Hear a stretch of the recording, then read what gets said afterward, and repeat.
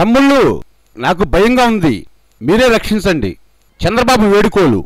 చంద్రబాబు మరోసారి తన పరిస్థితిపై ఆందోళన వ్యక్తం చేశారు. ఎన్డీఏ నుంచి బయటకు వచ్చిన తర్వాత తనను కేంద్రం ఇబ్బంది పెట్టవచ్చునని చెబుతూ వస్తున్న చంద్రబాబు ద్వారంపూడి సభలో కీలక వ్యాఖ్యలు చేశారు. ప్రజలే వలయంగా మారి తనను రక్షించుకోవాల్సిందిగా కోరారు. ఈ విషయంలో ప్రజలు చైతన్యవంతం కావాలన్నారు. అవతలి వారు ఏం చేస్తారో తెలిసినా ధైర్యంగా ప్రజల కోసమే తాను పోరాడుతున్నానని వివరించారు. ఈ పోరాటంలో అందరూ భాగస్వామ్యం కావాలన్నారు.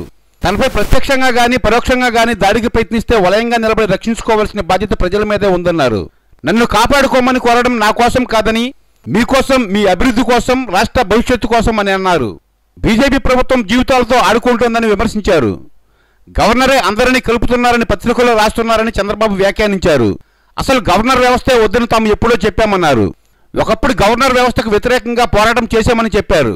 ఇటీవల కాలంలో ఎల్లో మీడియాలో గవర్నర్కు వ్యతిరేకంగా వార్తలు రావడం చూస్తే చంద్రబాబు అవినీతికి వ్యతిరేకంగా గవర్నర్ కేంద్రానికి ఏవో ఫిర్యాదులు చేస్తున్నట్లు నర్మగర్భంగా ఎల్లో మీడియాలో వస్తున్న వార్తలకు ఈ రోజు చంద్రబాబు గవర్నర్కు వ్యతిరేకంగా చేసిన కామెంట్కు ఏదో సంబంధం ఉందని రాజకీయ విశ్లేషకులు అంటున్నారు. కొద్ది రోజుల క్రితం అమరావతికి వచ్చిన ఐబీ డైరెక్టర్తో కోరి సమావేశమైన చంద్రబాబుకు కర్ణాటక ఎన్నికల తర్వాత జరగబోయే ఏవో కొత్త విషయాలు తెలిసాయని, అందుకే చంద్రబాబు చాలా ఆందోళనగా ఉండి నాకు వలయంగా ఉండి రక్షించాల్సింది మీరే అంటూ ఇలాంటి కామెంట్లు చేస్తున్నారని జర్నలిస్టు వర్గాలు అంటున్నాయి. ఈ 4 ఏళ్లలో ఎప్పుడు తన కొడుకు లోకేష్ను పొగడని చంద్రబాబు నిన్న లోకేష్ను పొగడ్తలతో ముంచెత్తడం చూస్తే కూడా దీని వెనక ఏదో కారణం ఉందని అంటున్నారు.